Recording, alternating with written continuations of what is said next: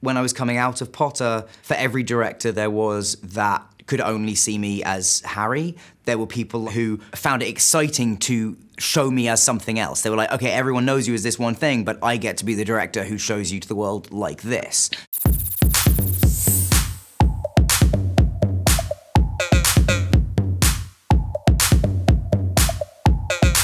No, Alan's very funny. That's what nobody realized about Alan. I mean, this was obviously, like, you know, I won't say that this was the height of his wit. Yeah, so basically on the third film, there was this massive, huge wide shot in the Great Hall with all of us sleeping, and Alan hid a fart machine in my sleeping bag without me realizing. We like to swim in the deepest waters. And of course, at the time, it started going off, and I was just like a teenager, so I was really embarrassed and like annoyed. And then I realized it was Alan Rickman and Michael Gambon. And I was like, what?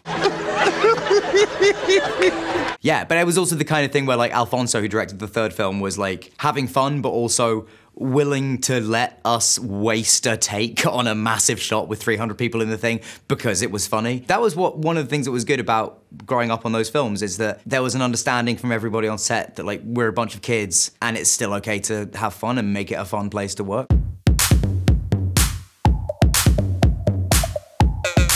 The thing I wanted to do actually was be a stuntman. I loved working with all the stuntmen on the first Potter film, and I loved what they did. And then at some point somebody explained to me what it takes to get onto the stunt register in the UK, which is, you know, you've got to be instructor level in 6 different disciplines. And I was just like, oh yeah, no, I'm never doing that. That sounds way too hard. I'll just be an actor.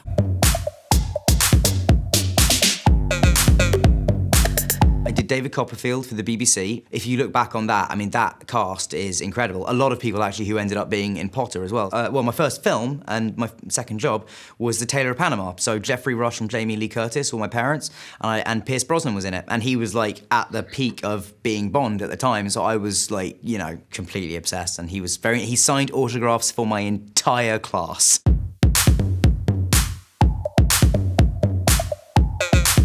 Alex Aja, one of my favorite. How about you guys beat the shit out of each other, and the winner gets an exclusive interview with me? And I loved that film. I loved that script so much. I loved the film, I loved the character. It was one where I felt very good, I think, on set the whole time. And when you feel that, I think you come across as being freer. And Alex is one of the people as well that I always say that when I was coming out of Potter, for every director there was that could only see me as Harry.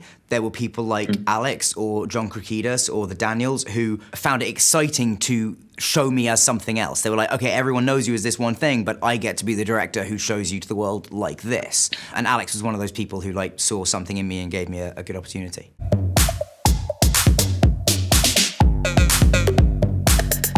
If we're honest as well, the Fairfax in this and the whatever his name was in Now You See whatever I played in that, they're quite similar. You know, they're the sons of billionaires who want people to like them, and so I feel like this is sort of an extension of that character. So like he thinks he's James Bond and Indiana Jones and doesn't realize that he's actually like the villain of those things.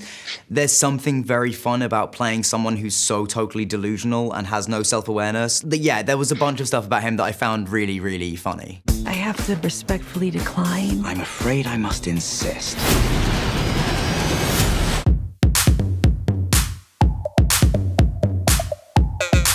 Yes, that is true. I wrote a lot of poetry when I was a teenager. At the time, I was very, very proud of it. And now I look back and go, oh, it's probably not all very good. And then like the Daily Mail or somebody like gave like a review, like reviewed my 15-year-old poetry and was like, nah, his form is a little lacking and mediocre. Like, yeah, shut up, dude, I'm 15. It's out there in the world for people if they want to find it. I mostly write scripts now. Like I wanna, that's where I want to be in a few years, is directing things and hopefully directing things that I've written. I write poetry very, very, very occasionally still, but not nearly as much as when I was a romantic teenager.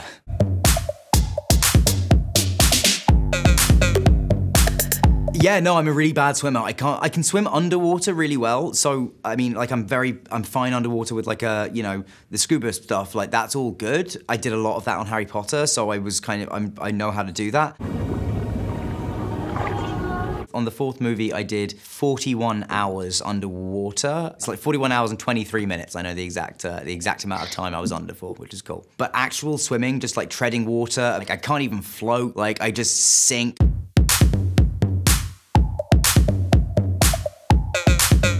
I think honestly that there's a very particular challenge that goes with not being the lead in something and being the guy who comes in with big speeches, but you're not in every scene. The thing I always get really stressed about is the idea that I never want to be the person that comes in and slows things down, particularly when you're working with like Sandra Bullock, who, you know, I am frankly very in awe of and incredibly impressed by. So it was mostly just the stress of learning all the dialogue and just making sure that you weren't going to be the person slowing things down on the day.